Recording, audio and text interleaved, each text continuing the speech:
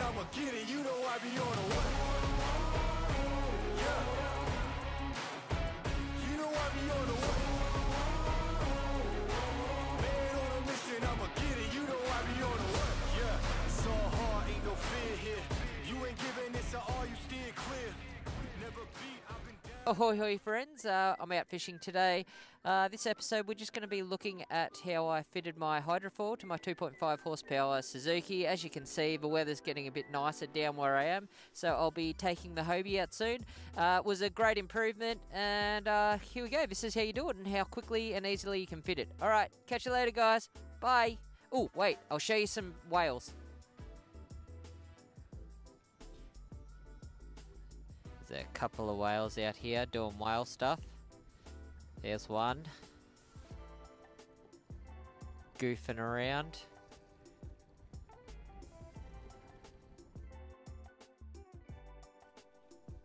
Alright guys, we're just going to have a little look at the time I got switch baited. Buying a hydrofoil for the 2.5 horsepower, this little fellow just up here.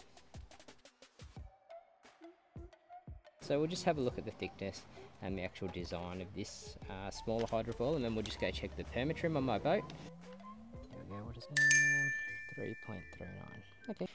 Alright, here's my Permatrim. I've had it for a few years. I've had no problems with it. And I recommend it on my boat, which is a 4.2 meter smart wave, so it's a plastic boat. We'll probably film it at some stage. The differences I do note is this one's a bit thicker. It is for a larger engine though. Let's have a little look-see. And yeah, it is a thicker material. What I noticed straight away is these angles here are different. A slight V in the middle where it's V'd down. So other than that, it's just basically this one's just got a little bit of a scoop on the back here, and it's got the two holes there which seem to be countersunk on this one. I'm going to go ahead and install this one on the 2.5 horsepower. Alright, let's go. So we have this template here that they sent me. Pretty much useless, and it's not for this size outboard. So they could have just sent me toilet paper really. This one is, it doesn't go on top of the cavitation plate, it goes underneath because it hits the sacrificial anode just here. So it goes underneath like this. Go find some clamps and get it situated. Alright, here's my cunning plan guys. I've just eyeballed it in. So what I'm going to do is I'm just going to run the old texture around, and then I'll bang some holes in and bang some holes in this top plate, and it should all work out hopefully. Fingers crossed. Okay. So I'm just going to run this around. I'll just clean it up afterwards with some acetone or something.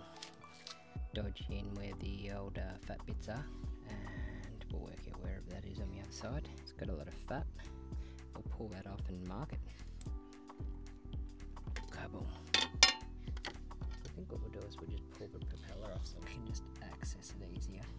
Well, now's probably a good time to tell you why we're actually doing this, not just for fun, because it was cavitating quite a bit when I was using it, so hopefully we see some sort of change, and hopefully this will rectify it, and we'll film it to see if it makes any difference.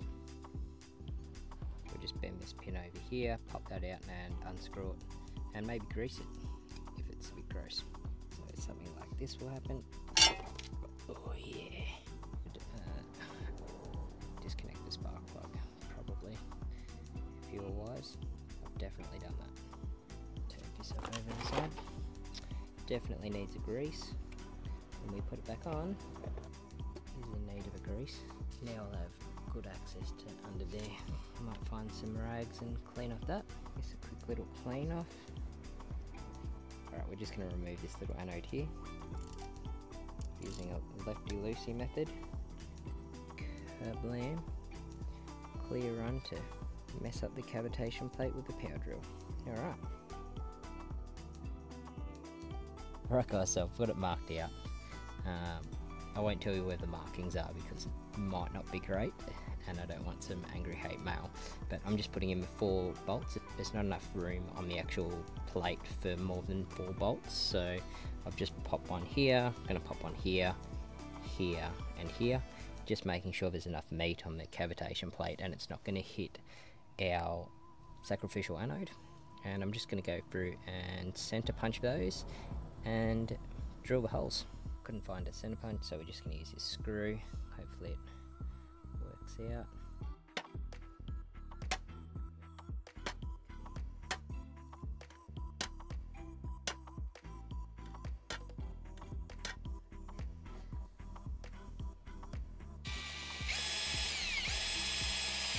Alright, I'm a bit worried about this hole here and this hole here.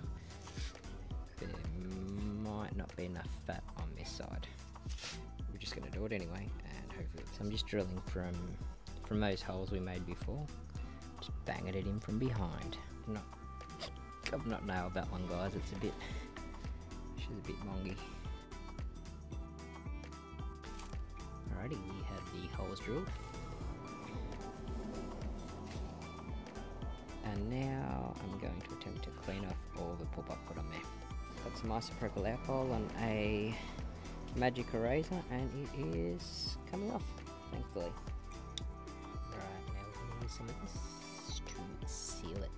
I'm just going to go around it. Alright. Suitably smeared.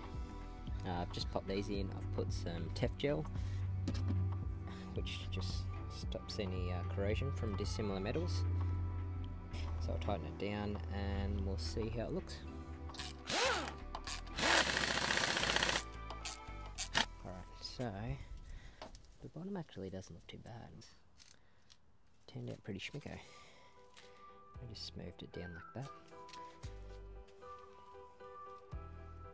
I'm not going to spend my whole afternoon messing around with it, but I think it looks pretty good. Now I'm just going to grease this shaft and put the propeller back on. Alright guys, we're out of my Hobie, getting along. We're going to test out the motor. Wind noise is pretty bad here, guys, so I'm just going to voice it over. Basically what I'm saying here, although you can't hear it because of the wind noise, I'm just letting you guys know who killed Epstein, and also many numerous things like the cure to cancer, etc. But what we're going to do now is we're just going to quickly feel the sail and we'll give the motor a bash. So before it was really cavitating when I took the turns, and let's see how it goes. Alright. Guys, we are doing it. I'm going to try and not drop my phone in the water. Let me just do that up. It's a bit hideous, hasn't seen sun in a while. Alrighty. So we're just on pretty low revs now. This was about the revs where it'd start to cavitate. So we're getting on at a fair clip, if you can see. Just face it forwards. Right. Let's crank it up to full throttle, guys. We're doing it. Radio. Oh no! Phone got wet. Bad idea. Alright, I can safely say it's fixed, guys. I did test it out before, and I can turn and it just doesn't cavitate anymore, so big thumbs up to the guys that switch baited me out to do a little bit of sailing, and hope that salt water did not make it into my charging port. Alright, thanks for watching, guys.